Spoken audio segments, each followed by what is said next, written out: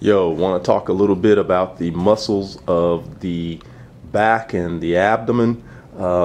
We've got a superficial side and we have a deep side. On the superficial side, you can see half of the trapezius. Here's the upper portion, here's the middle portion, and here's the lower portion.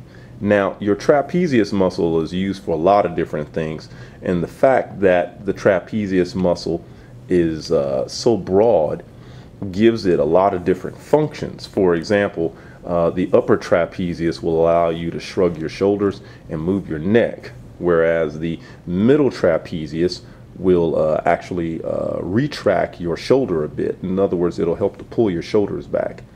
And the lower trapezius will actually help to rotate the scapula. When you rotate your scapula, what it's doing is it's actually rotating your scapula so that it actually rotates down. Kind of helps you to pick up something off of the floor, like your book bag when you're leaving out of class. Down below that is the Latissimus Dorsi. Now, latissimus actually is Latin for wide, and dorsi means back. And if you look at this muscle, this thing is really wide. It actually starts way back here in the lower portion, the lumbar portion of your back, wraps all the way underneath your arm, and it actually attaches to your humerus. The Latissimus dorsi, we often nickname that the lats. If you've ever watched Michael Phelps in the Olympics, Beijing Olympics, you saw that he had huge, what they call wings, and that's the Latissimus dorsi. They're great muscles for swimming. So that's the trapezius muscles up here, and then you've got the Latissimus dorsi, which is right there. Now, when you go deep and just in the same areas, you have a muscle here that's known as the Rhomboid Minor, and you have a muscle here known as the Rhomboid Major. Notice that they're the exact same shape, total different size. Major, of course, tells you that it's the larger one. Minor is, of course, the smaller one. Rhomboid portion is referring to the shape. A rhomboid is a slanted square, and you can kind of see that in this muscle here. And the same thing for his little brother above him.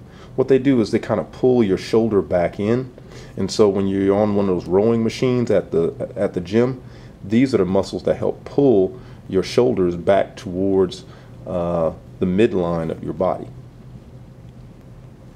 Now, if we continue moving around, we have an interesting muscle here known as the deltoid muscle. This is the muscle around the shoulders. If you watch the NBA and you've heard of a player called Dwight Howard, if you've not heard of a player, Dwight Howard, go Google his name. First thing that'll pop up are pictures of him flexing his muscles. He has huge deltoid muscles. The deltoids wrap all the way around like this. And so they allow your arm a lot of different movements. Like the front deltoid can allow your arm to flex, and then the middle deltoids can allow your arm to abduct, and then the posterior deltoid can allow your arms to extend. As you continue around, you've got the Pectoralis Major, which is a chest muscle. It actually attaches to your arm, and it allows you to do what's known as horizontal adduction, which is basically bringing your arm back towards the midline of the body. Down here, we see these muscles, and if you look real close, you'll notice that the fibers are running in this direction. They're running from back to front. These are your external obliques. Whereas when you turn this model around, if you look closely, you'll see that the fibers are running from the front to back. These are the internal obliques.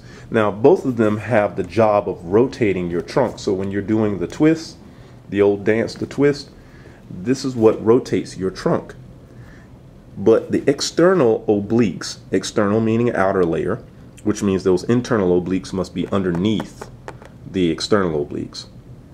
When you look at the fibers, they're running from back to front. They're running in the direction in which you go to stick your hands in your front pockets.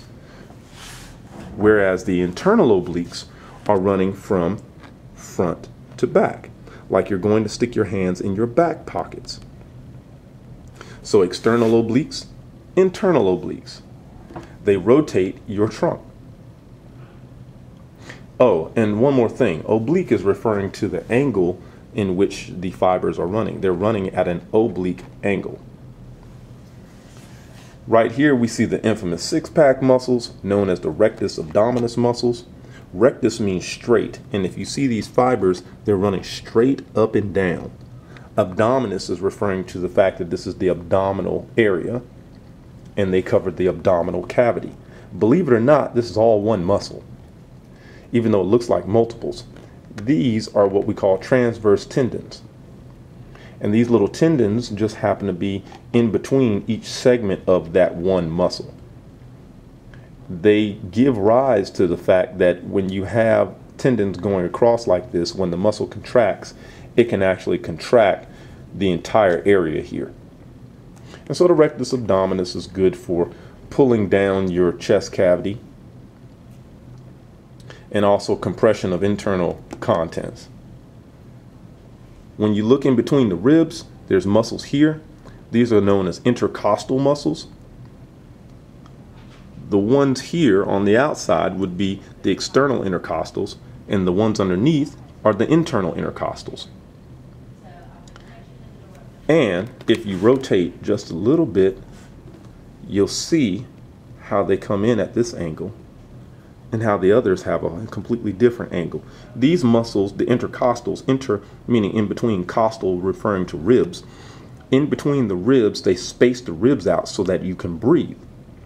Whereas these muscles that are attached to the ribs, these are the serratus anterior muscles. They originate at your ribs, but they're going around the side of your back to actually attach to the scapula that's back here. And what they do is they pull your scapula down and hold it towards your body. Well, that's not all of the muscles of the trunk and the chest that we wanted to know, or the back, but it's just about all of them. And I think that's just about all the time we've got. We'll see you later.